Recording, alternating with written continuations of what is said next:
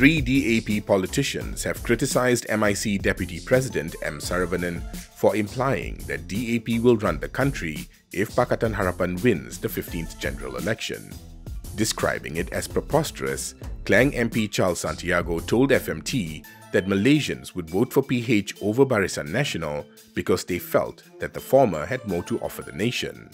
He said Saravanan should stop looking for scapegoats and look at his own weaknesses instead.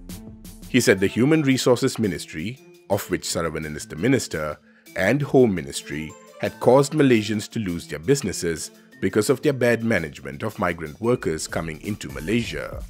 Meanwhile, DAP Central Executive Committee member Sheikh Umar Bagharib Ali said Saravanan should not point fingers at others when he himself was a yes-man to others.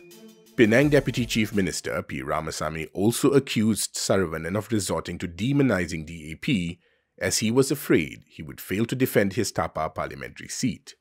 Yesterday, Saravanan claimed that DAP will run the country if PH were to win GE15, since the party would have the most parliamentary seats after the election.